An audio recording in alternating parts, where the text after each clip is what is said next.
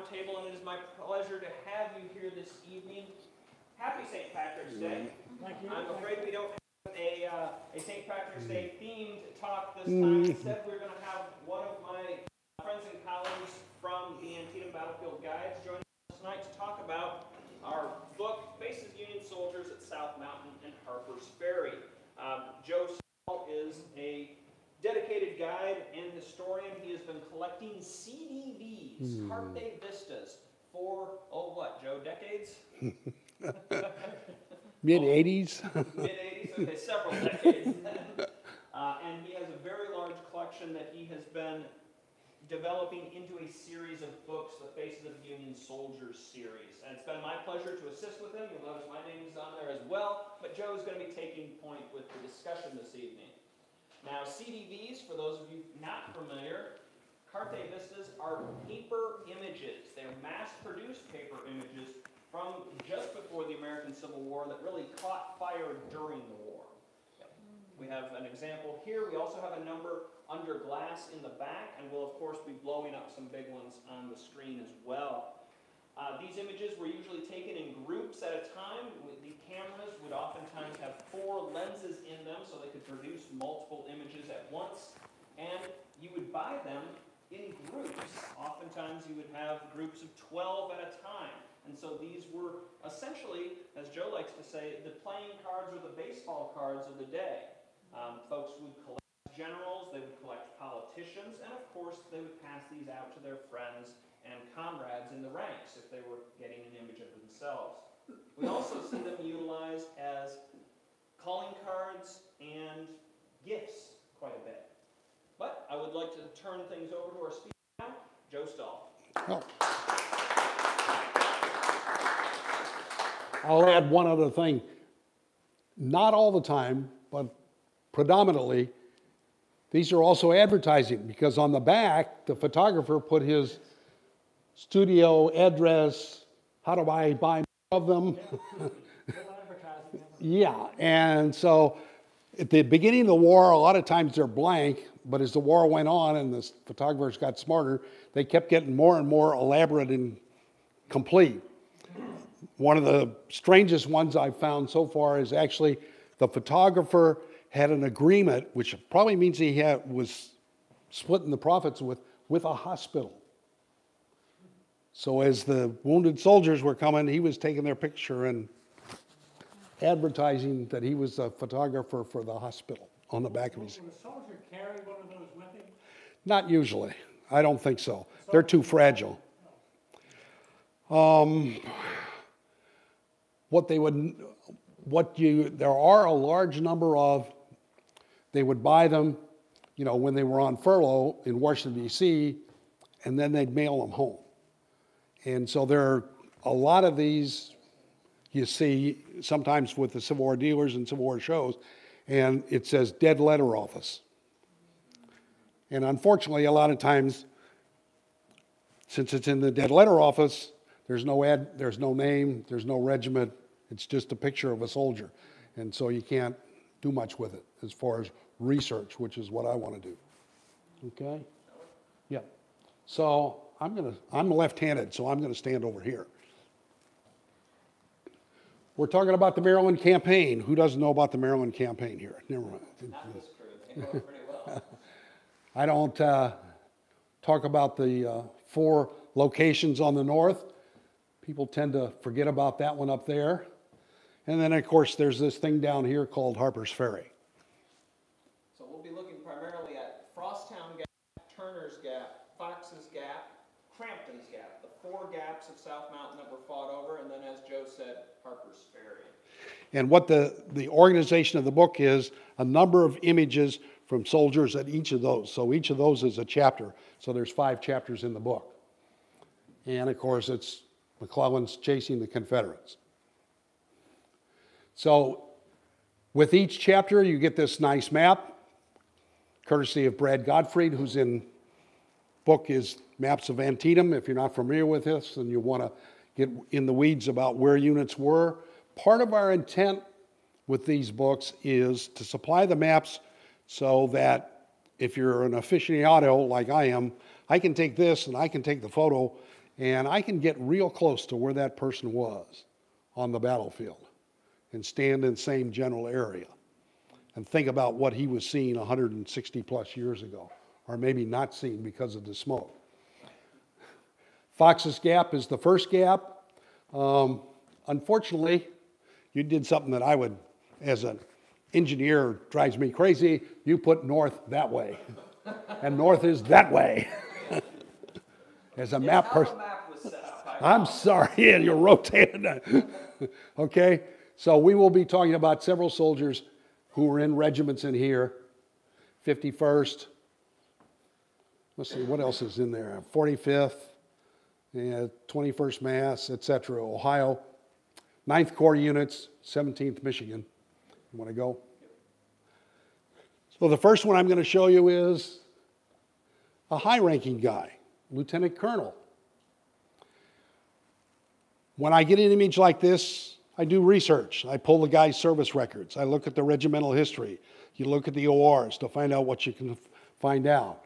There's a really useful website now that's been in existence for a while called Find a Grave, where there's a lot of things documented. So this is the typical kind of information that we are able to pull. Note he's wounded early. So he's a blacksmith before the war, commissioned in 61. Struck in the leg by a bullet which was broken, badly splintered the bone. Cost him long years of suffering. That's in the regimental history. That's the way they described his wound. It's interesting that the actual record, though, described it as leg broken, Slight. but he was still suffering with this wound well after the war. Right. Promoted to major. Returns to the unit September the 8th. Think about that. 6 days later, it's madhouse. Makes lieutenant colonel just before the battle. And obviously this leg wound, which was slight, causes him to resign slightly after the Battle of Antietam and Fredericksburg. But he joined the Customs Service. Lived until 1910, and he's buried in Massachusetts. This is the kind of information you'll find obviously written up more as a text in our book for 30 soldiers. And this is his image. One of the best mustaches we have. So there's, for example, the ad I was talking about. This one's really nice because there was some information here about February the 8th when he got wounded. And it's signed. He probably didn't write that, would be my guess. Somebody else wrote it. It says, wounded at the Battle of Roanoke Island, February the 8th, 1862. One of the things that you learn, you get used to after you do this a while, is handwriting. Some of it in 1860s is really good, and some of it is not so good. I have been asked to transcribe some letters. I'm assisting another historian with transcripts of letters, and I'm looking at the 2 letters written by Lafayette McLaws, if you're familiar with that name, Confederate Major General. And I'm reading about every 3rd word. Read a little bit, put it down, read again, put it down. Maybe in another 2 weeks I'll have the letter. Anyway, next slide. First Sergeant Hiram Simpson, from Michigan, obviously. Mustered in August of 62. Think about that. August of 16th. I got 1 month and then I'm going to be in combat. Got paid $25 bounty. Pretty good amount of money. And a premium of $2 a month on his pay because he was a sergeant. Promoted to first sergeant. Wounded in action at South Mountain. Obviously gets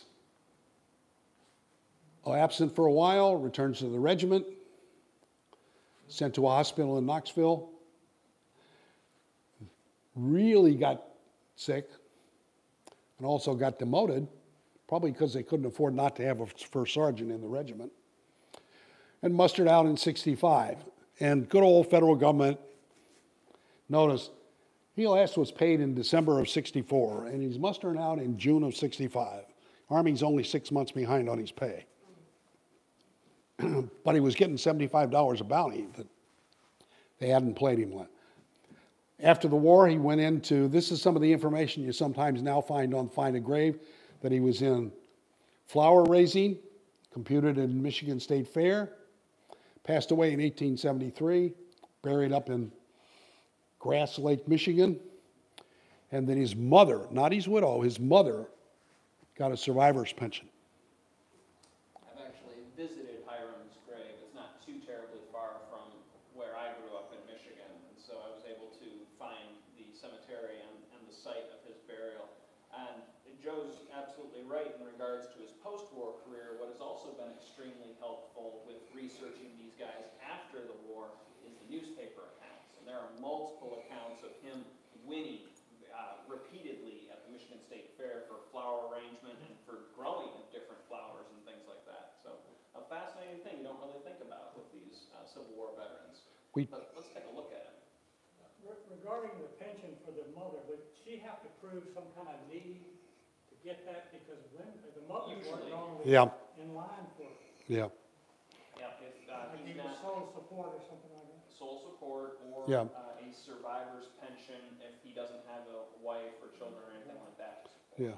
Exactly. Since that was 1884, my suspicion would be, as part of what you're talking about, the criteria, her husband may have passed away at that point. So now she's a single on her own, and it's much more needy for the pension.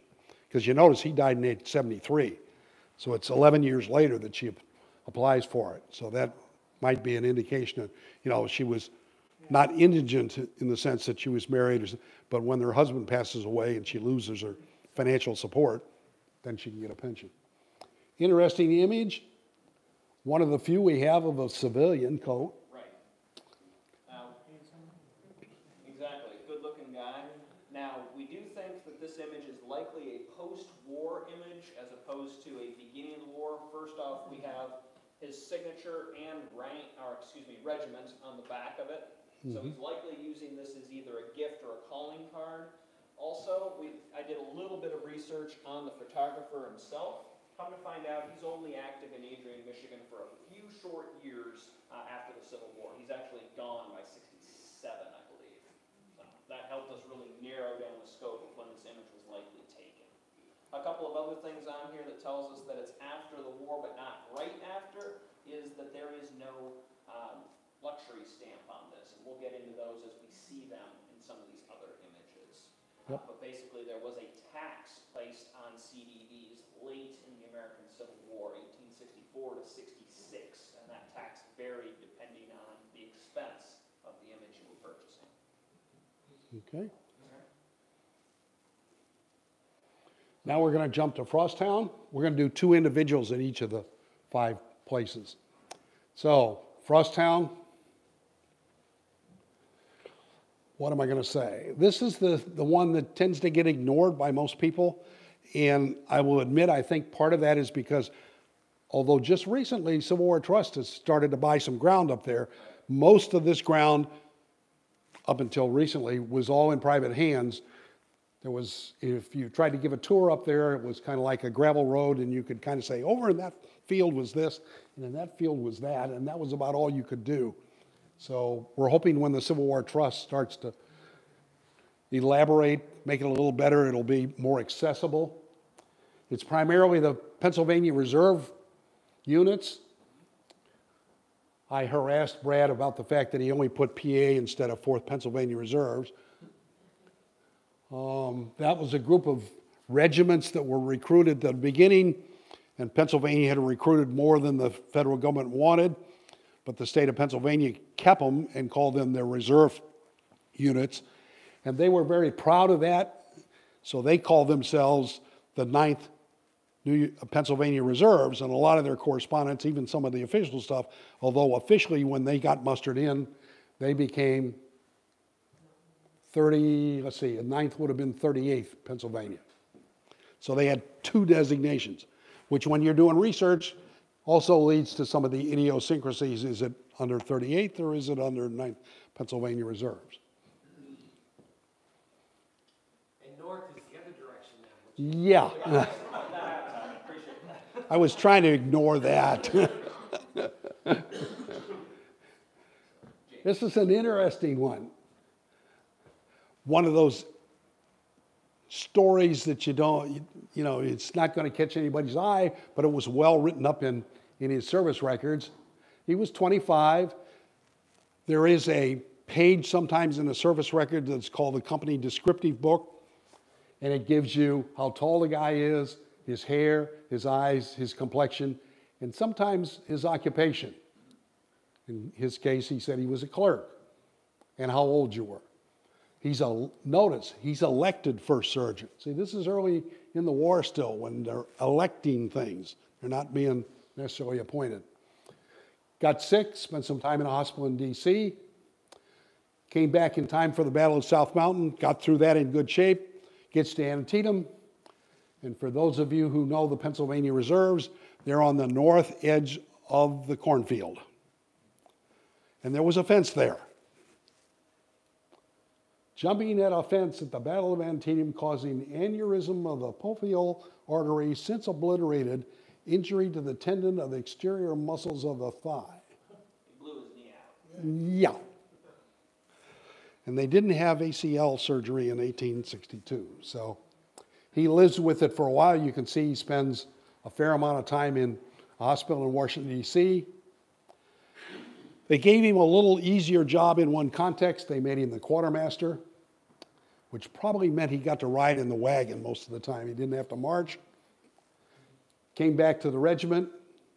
He's there until, now when he mustered in, a lot of these units were enlisting for 3 years. So you'll notice the date, he went in 61, and in June of 64, he's saying, my 3 years are up, I'm going home, guys. And again, last paid in February, and it's June. After the war, because they didn't cost anything, good old Uncle Sam went back and gave a lot of people what they called brevet promotions, which says you did something really good, so you're, which really meant when you got together at your reunion, if you wanted to spend the money, you could wear a fancier uniform. That's what the gallant and meritorious service in the Wilderness Campaign. Filed for a pension in 1888. Lived a long time, 1920. He did good. And there he is. Now, one of the things that's interesting about this photo, unless you want to say this, is right there. Notice how shiny that is. That's got a rain cover on it. That's an oilskin. Don't see that most of the time. And of course, the famous, I'll put my hand in my pocket, a la Napoleon Bonaparte. Is that always been a raincoat? Well, this is just a cover for his hat. But yeah, there was a full, went almost to, didn't go to your ankles. It went to about the knees. It was a rain, slick, probably. Just repelled a little bit. Yeah. Yeah. One of the other things of that, because this is a full standing image, one of the other things that's kind of interesting to see here is this device that appears to be hiding behind him. Okay? This is the base or the feet of a brace that is actually coming up behind him and is helping to hold his head steady. Now, a lot of us think that CDVs took a long time to take. They actually didn't. Particularly in good light, they could take an image very quickly. However, they still wanted to have you as still as possible. And if you have something to brace your head on, that's going to make sure that your face is as clear as possible. And that's exactly what we have going on here, is that we've got a base that he is actually braced against, probably somewhere just behind his neck. Some kind of rod. It's a rod. Exactly right. Yep. That's exactly right. He's got a rod that they have lined his leg up to cover, and it's sitting right behind him. But you'll oftentimes see big old decorative drapes covering up the base of these. Sometimes you'll have a fancy chair that has a brace built into it, so they're kind of sitting back, real proper, good Posture? Posture, thank you. But they're always trying to make him as still as possible. Not because they have to be sitting there a long time, but just for the clarity of the image. And I guess just to your point, when he, in this picture, he was by then not in the Pennsylvania Reserves, but he was promoted after. No, he's still in the Pennsylvania Reserves. He was? Yeah. I thought he started out as a sergeant. Well, but he got promoted in his service. So he's wearing the single bar of a first lieutenant. He's not wearing. But the point is, by this time, he was in the federal army, so he really would have been the 30-something. Yeah. Well, it's the same unit. They just Yeah, so, in the which to your point, he still marks his tobacco as being in the Pennsylvania Reserves. Exactly Yeah. right. But notice what he did to show what, part of what you're showing. He's added veteran. Oh, veteran, yeah. Okay. Yeah, that's cool. Pennsylvania Reserve Corps. All set? Yep. One of Joe's favorites. How much harassment do you think this guy got for that last name? They didn't have movies, so they wouldn't be able to watch it. But they had Grimm's Fairy Tales, which is where that's from, and that's his hometown. Because he's originally born in Germany, Hamburg. Immigrated to the United States. Can you imagine him coming through Ellis Island, speaking German? When I first got this, I thought this was some guy at the clerk who was having a good time with it. But that's actually his name in German. We found his brother who came and got some stuff, and he signed it, in German, Snow White. So that was his name back in Germany. Yeah. As Joe was saying, after he passes away, when Ernest passes away in Ohio, it's his brother that comes to collect his effects, and he signed the ledger, Schneeweiss. He gets wounded at Antietam. Again, he's one of these people, he went in. Interesting, he's a distiller. Interesting. He's a sergeant initially. He's going to get promoted to second lieutenant.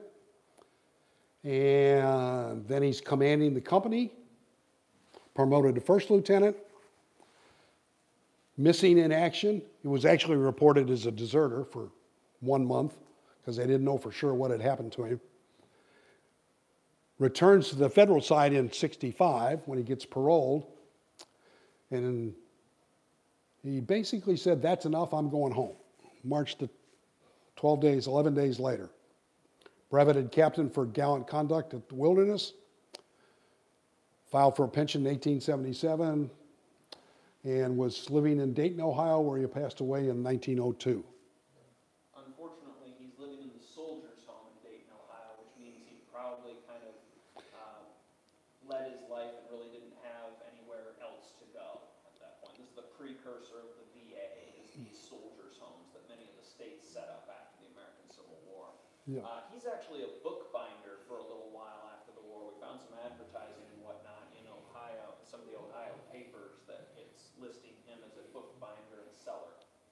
An interesting individual for sure. They said he was missing in action during the Battle of the Wilderness. Yep. And then he was breveted to a captain for his conduct. Yep. So they must have, Doc, they didn't know where he was and he was lost, but then he came back and told them what he did. yeah.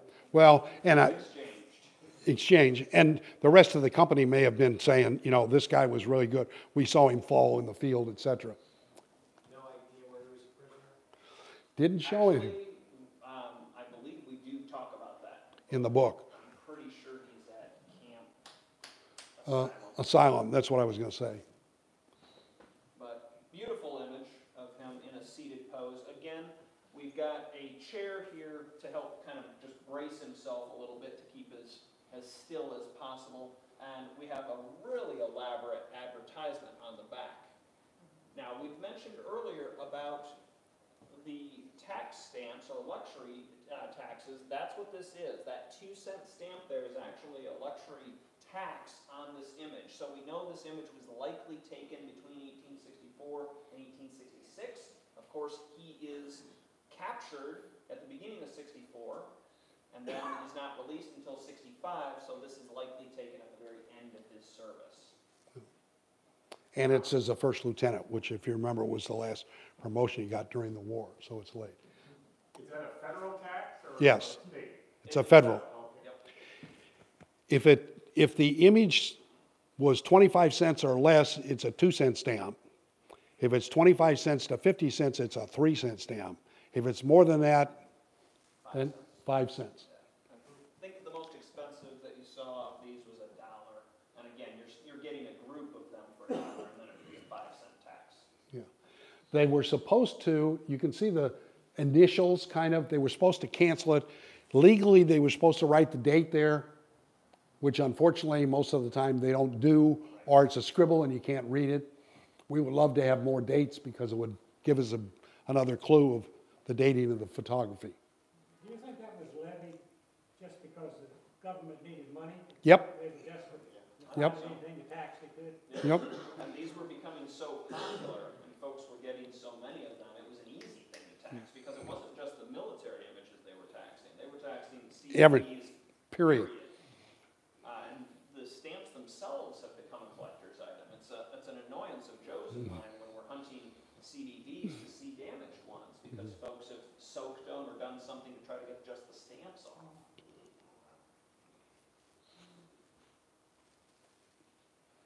Everybody knows Turner's Gap. Which way did you put north this time? It should be actually north.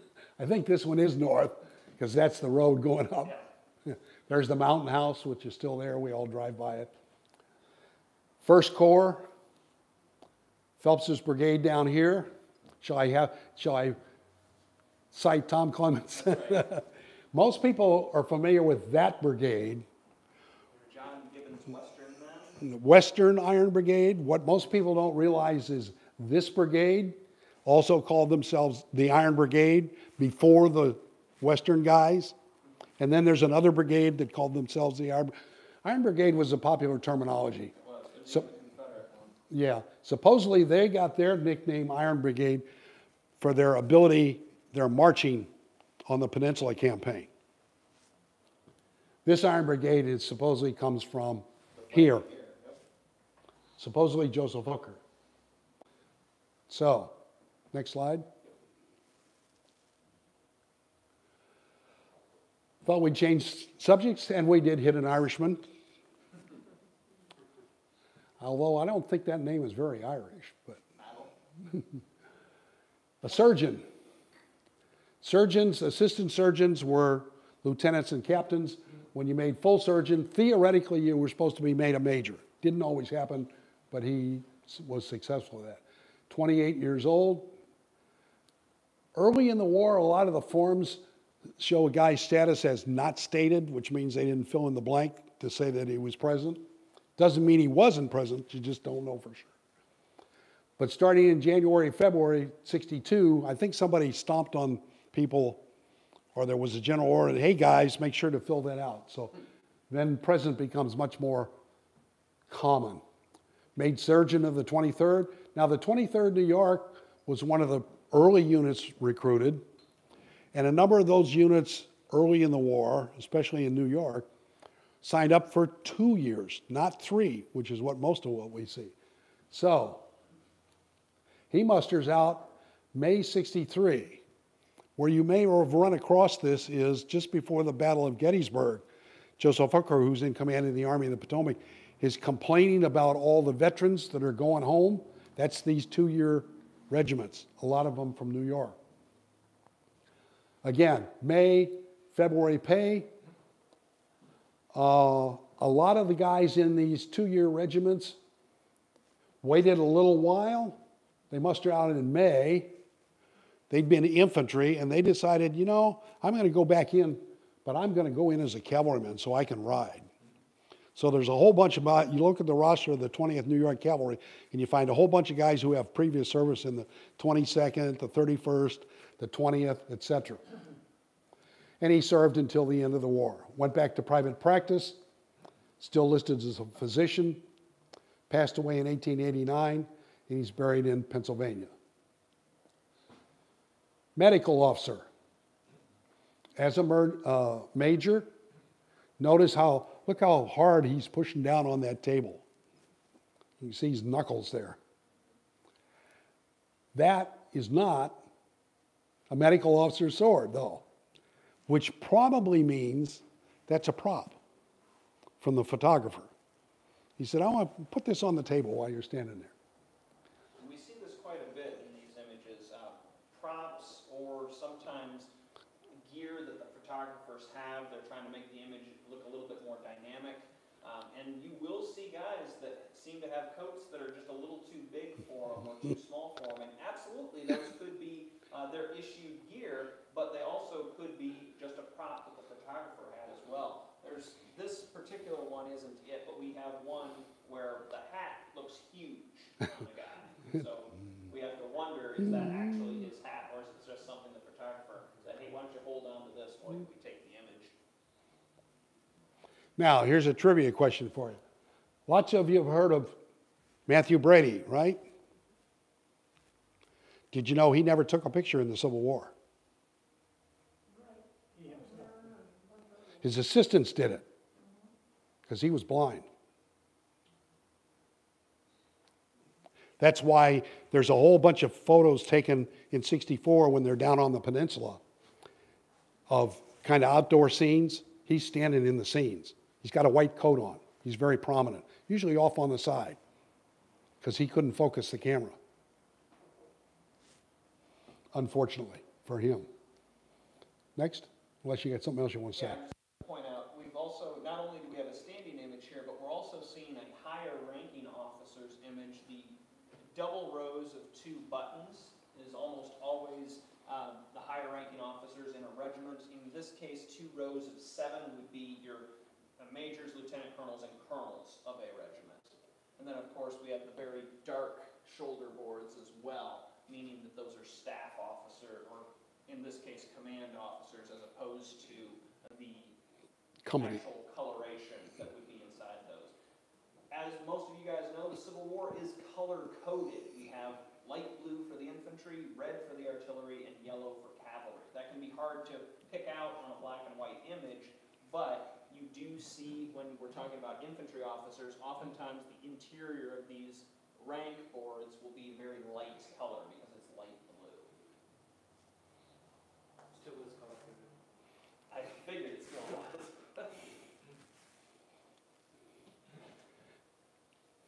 Captain Bradley, 29 years old, 105th New York, elected, notice that again, early war, January '62, made captain, yeah, wounded at Antietam. Official record says he's noted his gallant service during the Maryland campaign, went home until February of '63.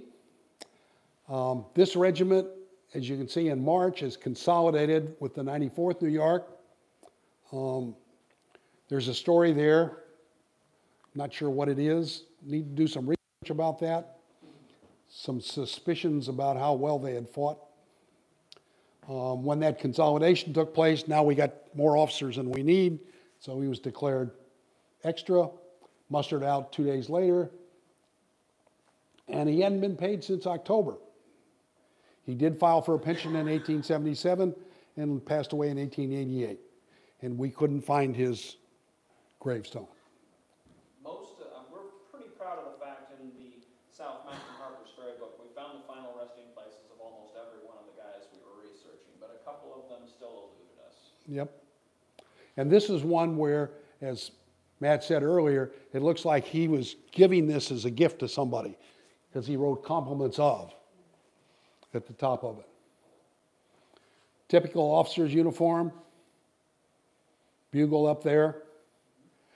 Notice how they've kind of shrouded that brace again. Can't figure out what that is right there. I think we talk about, yes, we do talk about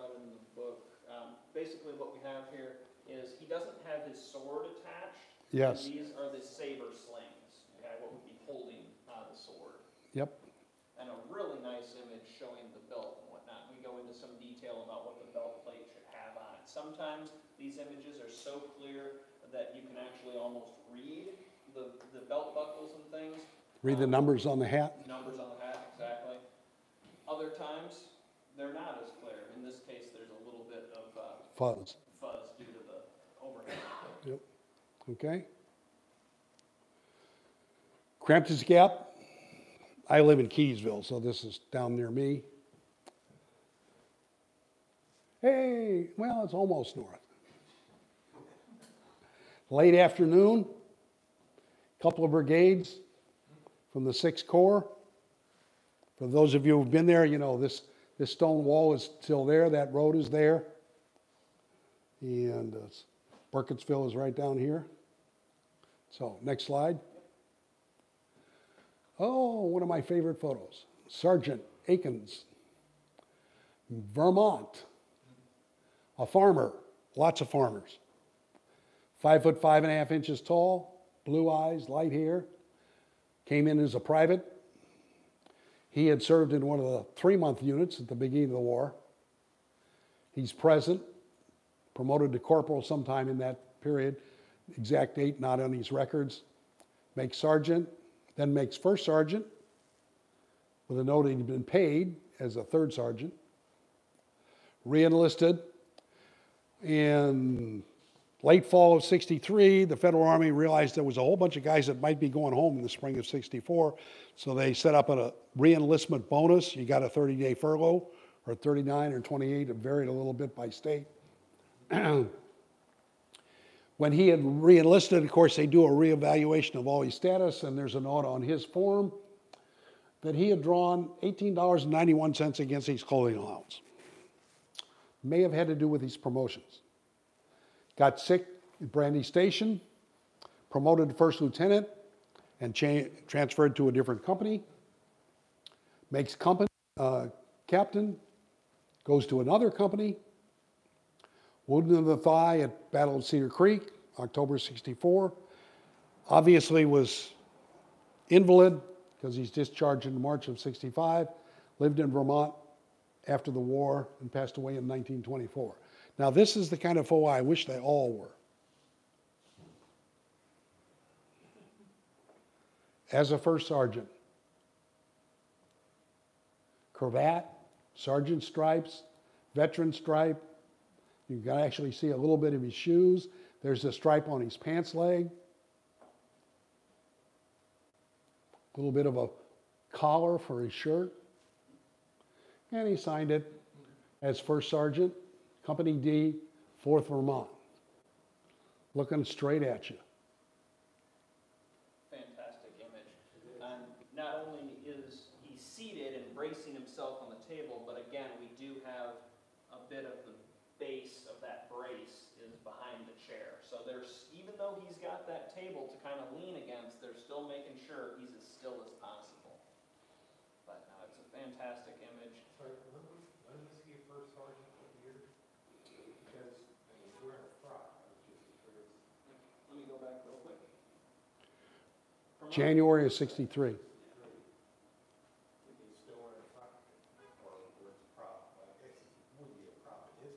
No. Now I'm guessing that is his coat. But yep, still wearing the full frock in 63. Now he is promoted in January of 63, so he might be keeping the larger coat because it is winter. But what Ken is hinting at is that a lot of these guys are divesting themselves of the frock coat, the long formal coat, as the war progresses. And we'll start seeing lighter jackets, things that are easier to maintain in the field as the war goes on. But in this case, we still have the full frock in 63. Okay. Oh, one of the sad stories. Major George Lemon, 1822. He's one of the older guys. Veteran of the Mexican War. Involved in California politics following the admittance to statehood. 45 years old, musters into as a major in the 32nd New York. Started at present, severely wounded in the left thigh at Crampton's Gap. Went to the hospital in Burkittsville for treatment. They thought he was going to survive. So on October 23rd, while he's still there, they promoted him to lieutenant colonel. However, as you can read, his wound started to bleed. And eventually, on November 10th, 1862, he passed away in Burkittsville. They had amputated his leg on the 9th, and then probably the combination of the bleeding and the shock was just too much. And his case is actually documented in medical and surgical history of the Civil War. So the big, I think it's a 6-volume set looking at all the different medical cases of the war. His was interesting enough to the surgeons that they actually documented his case, and that was extremely helpful when researching it. But his son, isn't it? Yep. Comes and recovers him. Yep. And they noted in his obituary that when he was buried, he requested they be buried in his full uniform, in his army blanket. So I wonder why the nick took that long to start bleeding again. It's a good question, and not being a medical man myself, I couldn't necessarily tell you. I wonder if perhaps it started to heal and then something reopened it. Yeah. But this is what Major Lemon looks like. Full beard, really sharp-looking individual. An older gentleman from what we've been seeing. Now, this is, somebody's added this. You can see the name there. You see this quite a bit, too, when it comes to collecting CDVs. Previous collectors will write down the information on the guy. Or the person who got it. Yeah. May have documented, which I keep reminding myself I need to go do with some of the photos I have taken. I'm looking at it and saying, when was that taken? So, $150? Yes. Somebody has a price on there at some point. yep. Now, this particular image, again, we have an officer's frock, 2 rows of 7 buttons, but what's particularly interesting is here around the collar. This is likely a paper collar, something that was very common at the time. You would actually, as opposed to having a folding collar, as most shirts do today, you would have a paper collar that would button on.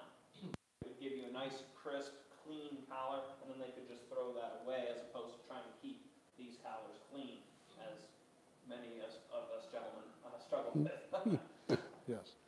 Hancock Superb, always known for having a white collar, Yes. paper collar. One of the side tidbits, okay? But we're going to move down to our last area that we covered in the book. Of course, Harper's Ferry and the ongoing actions there, and yes, the map is not facing north.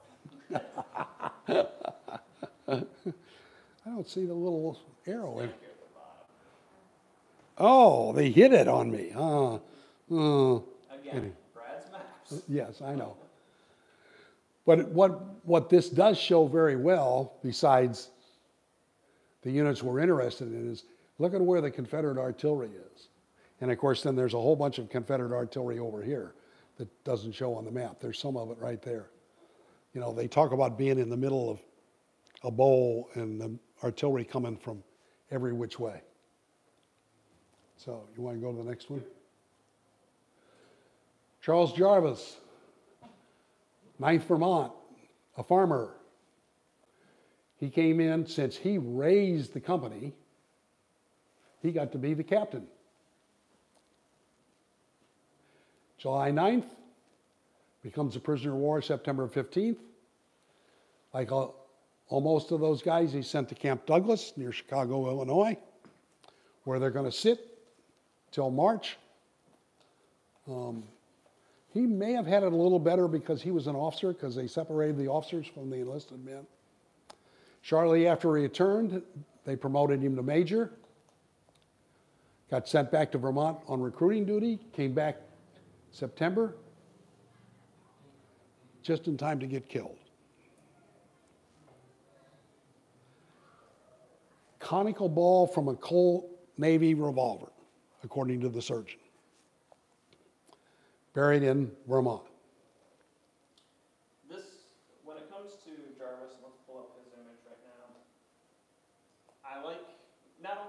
a great image, but the story behind him reminds us that these men were not dying in camp sick all the time. They weren't dying in massive epic struggles, excuse me.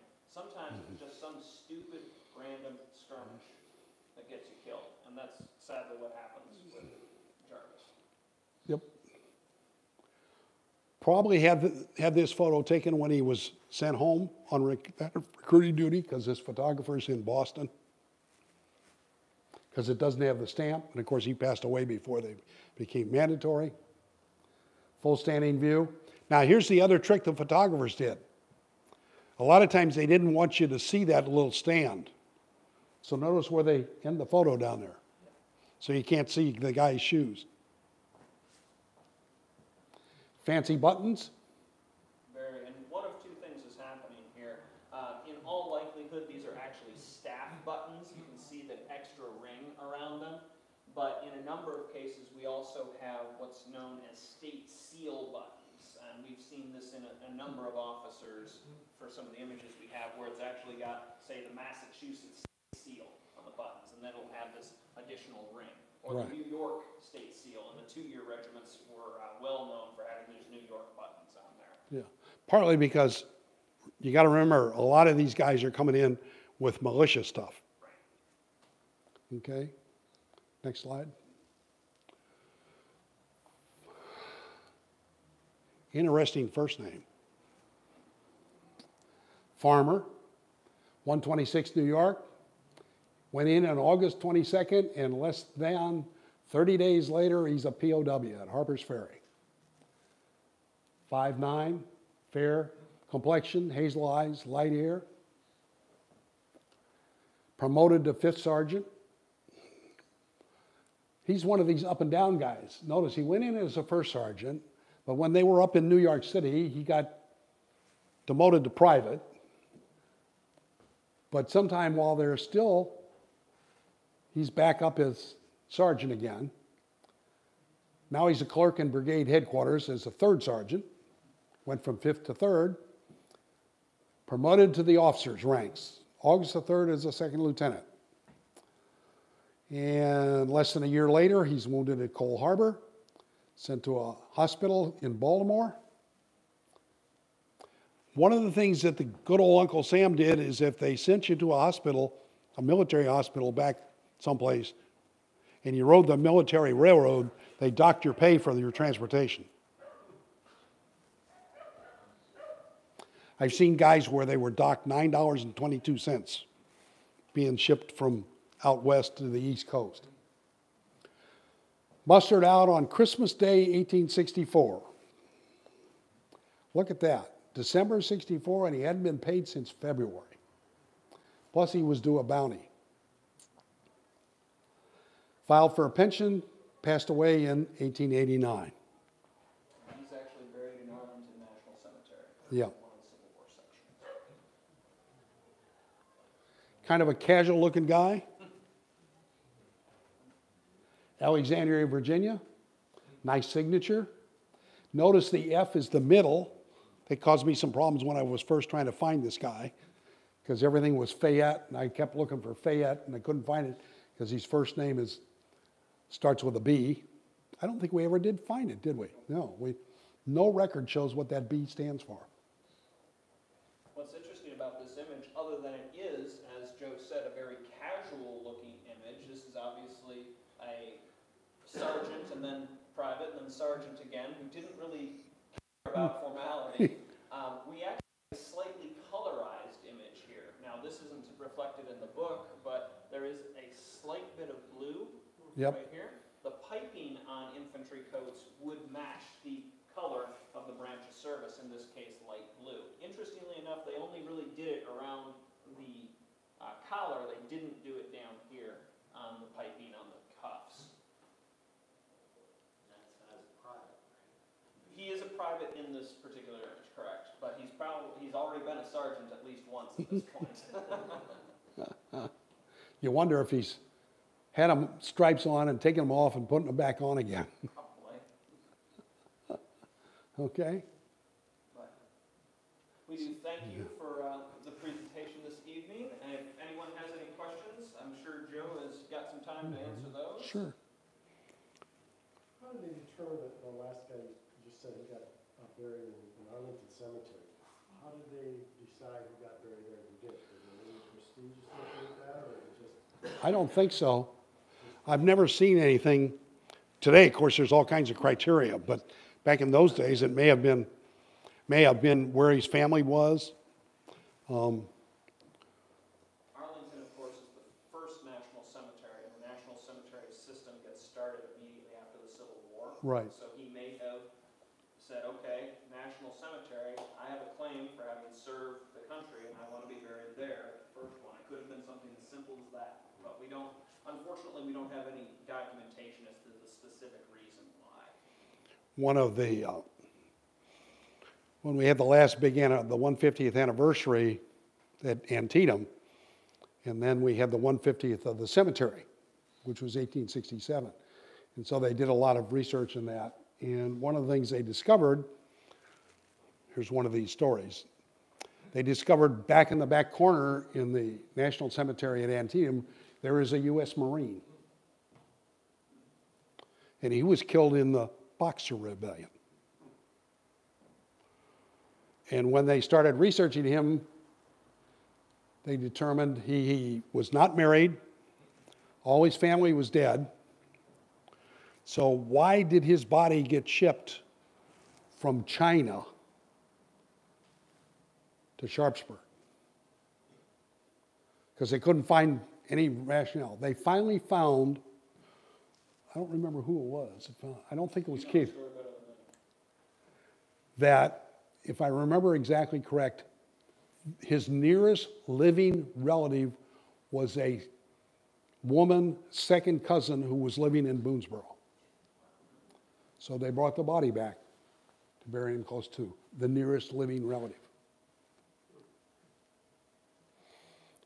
That was for about 6 months. Everybody was scratching their head. Why is this Marine at Antietam who's killed? You know, there's a lot of cemeteries between China and us. You know, why not? Because there was no record of him, you know, having a widow's pension or family survivors or family or anything. So why would they move him all the way across the country? Sorry, where did he die? Green, I believe, passed away in '89. He's one of the guys that we didn't find a grave. Well, we found a grave, but it's. Your point is he possibly got shipped from New York and Arlington, right? Yep. Yeah. He may have requested it. Yeah. And it says filed for pension in whatever it was, and then he died 6 years later. Does that imply that he received his pension? Yes. Because one of the things you can research is that there is what's called the pension file index cards. So it's a standard card that they were filled out later on, obviously. But all the records, the pension records, are kept under a number that was given to you when you filed for a pension. They assigned a number. So the index cards have those numbers. So for example, it's a standard form and it says invalid, widow, surviving children.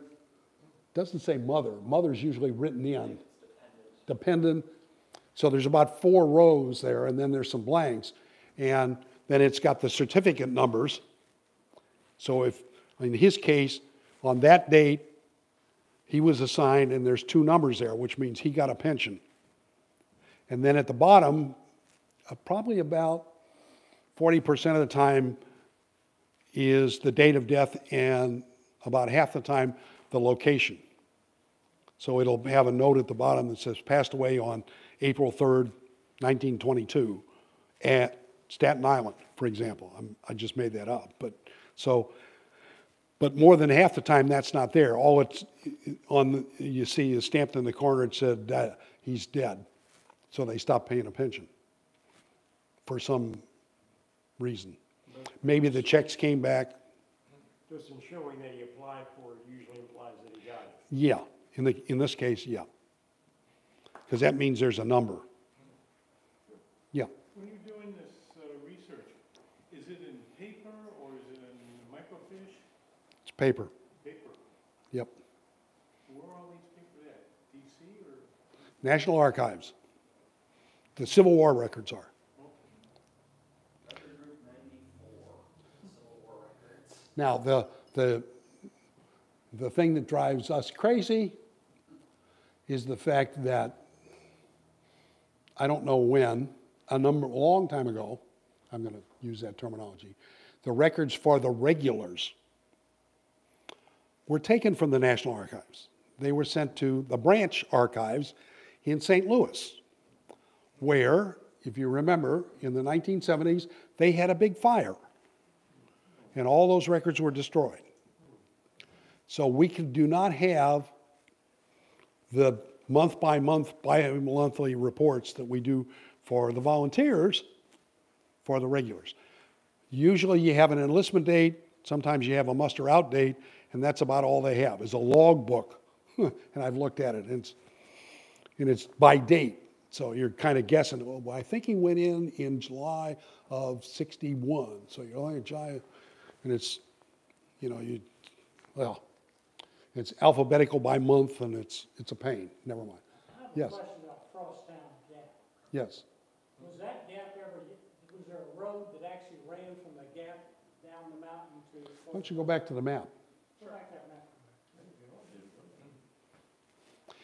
Well, it's also called the plateau. So sometimes it's referred to as the plateau, and sometimes it's referred to as the gap.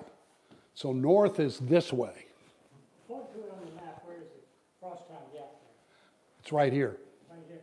Yeah, there's a big cleft in the mountain there, that's the gap or plateau, but a road does run through it, what is today called Dahlgren Road. That runs right alongside it. Inside of it. Yeah. So that gap was probably used to some extent from farmers or whatever. Yep, sure. And then it was used during the battle too? Yeah. Now it's closed off in private property. Well, because you can't- this road is there. You can drive it if you wish. But I do recommend having a vehicle that can do some fairly steep, Yeah, like a Jeep or I something. think right about, isn't it right about there, from about here to there is gravel road. Okay. So and I've been I was up there one time after we'd had a couple of big thunderstorms, and that gravel road was not in the best condition, and who knows when. Erosion is, and as I said, a lot of this ground, almost all of this, used to be in private property. It was the Maryland State thing is back up in there, that Maryland State Park up there. You can kind of see the hash marks of the high ground right in here, so you can see the slope right across there, the terrain features, so you can see how it's going up. Yeah, it really, if you do have the chance to go up to Frosttown, you can view it via the road, and it does give you a real appreciation for how difficult that terrain is. The Confederates are heavily outnumbered, of course, at the Battle of South Mountain, at all the gaps, but they only have to guard those gaps, and they're doing a real good job of it through most of September 14th, and the terrain is the big reason for that. Yeah. That and all these stone fences that just Yeah, big crisscross. fancy city. Yeah. If you're going to go there, I would go now. Yeah. Don't wait till July, because if you go in July, you can't see anything because of the trees. Good point. The sight lines are almost, except for there's a couple of small fields up there. Intersect with Route 40, 48, near, Alternate 40. Yes, alternate 40 it does. alternate 40 near the, Yeah, the Dahlgren Church up there. yeah. So if you go down to Boulevard, if you're heading for South Mountain on alternate 40, take a right at Boulevard, you'll go out to Frosttown, you can pick up the Dahlgren Road there. Or you can go up to the top of Turner's Gap, almost to the top of Turner's Gap, and pick up the Dahlgren Road that way. Ken, you got a question? Yeah, so the photographers, the back marks on the. Images, yeah. It made me think while you were showing them, so if, let's say, well, if you talk about the grade, has New York written on it. Yeah. But that is a question, that doesn't necessarily mean the photograph was taken in New York, right? Because Brady could send photographers to DC, whatever, is that fair? Well, in that case, most of those, I'll come back to that. Now, Brady had two big studios, one in Washington, D.C. and one in New York. So the ad was for both most of the time. What you sometimes find on Brady images, and I don't think that one had it, in the lower front corner, one corner or the other, it will either have Washington or New York, which implies that's the studio that took that photo. Now, there were photographers who had agreements with individual regiments. And so they were authorized to take their photographic equipment and camp with the regiment for some period of time. And there are some back marks, as we call them, on the backside where, you know, the guy says, photographer for the 46th Pennsylvania, you know, taken in, effectively it's taken in the field. You know, he took his equipment in and took pictures. That mark will say that? Yeah, it says 46th Pennsylvania Regiment.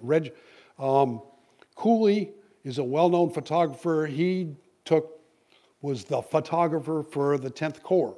And so his back mark is photographer for the 10th Corps. And it's is it Columbus, South Carolina? It was down south. Let me turn it around. So if you see a back mark that says Philadelphia, Pennsylvania, is it fair to say that was taken in Philadelphia, Pennsylvania? Yes. Yes. Now, the caveat on that is, for these kind of photos that we're showing, yes, you're probably right 95% of the time. If it's a picture of a well-known individual, Joseph Hooker, for example, the photographers, some of them were, I'm not sure what term I'd use, pirates. So they would buy an image taken by Brady. And they would then take pictures of that picture and put their own back mark on it. Okay? So sometimes you can detect that because you can tell a photo of a photo of a photo. If it goes through about 3 iterations, you know, that's, or you sometimes you see that sometimes with, not surprisingly, a photographer in Toledo, Ohio, and he's got images of Robert E. Lee. He obviously didn't, you know, he's bought something and has taken pictures of a picture so he can sell them because photos of Robert E. Lee were popular and he could sell them and make a profit. So the general officers, famous people, William Booth, Abraham Lincoln, you know, William Seward, those kind of things, not infrequently you'll see a photo of Abraham Lincoln and it's got a back mark of Chicago, you know, which makes sense. But if you look at it, you say, that's the Alexander Gardner photo taken, you know, that's used on your $5 bill, you know, taken in 1864 here, you know, it's a photo of a photo of a photo kind of thing. So there is a bit of a possibility that it's not, especially if it's a small town and it's somebody, Ulysses S. Grant? No, probably never there. But if it's, you know, of Private John Smith, he was probably there, you know, because that's a first. And I would say of the photos we showed here, these are all first shot, so to speak. They're taken from life. There's no photos of photos of photos in that session. I don't think there's any in the book, for that matter, because we don't have any fancy, high-ranking people. Yes? I had one of those that said $150 at the top. So there's probably still being sold now. Are they like baseball cards? You get a top player or you get a top general, you get more money for them, and are they still available? Oh, yeah. In fact, I just spent a fair amount of money on Sunday. The prices have gone up like everything else. When I started collecting these in, say, 1982 or 83, and I started, like a lot of people, I started collecting some general officers. And, you know, you could buy a nice image of Joseph Hooker or George McClellan for $35. Now, the nice one, $300 maybe? Well, for really nice, you can still find some of the more popular and mass-produced images like Joe Hooker and McClellan at a decent rate, but it's not $35 anymore. 65, 100, Yeah. 125, 150 is not uncommon. Right. And then the really fancy Yeah, and as you, That's the other side of the coin for us. well, and what drives us crazy in a different context, but we have to deal with it is, not surprisingly, if the individual, regardless of name and rank, but if he's identified and it's verified, and he's KIA or wounded in action at Gettysburg, forget it. You know, you're talking $500 or more, okay? So it all depends on, and some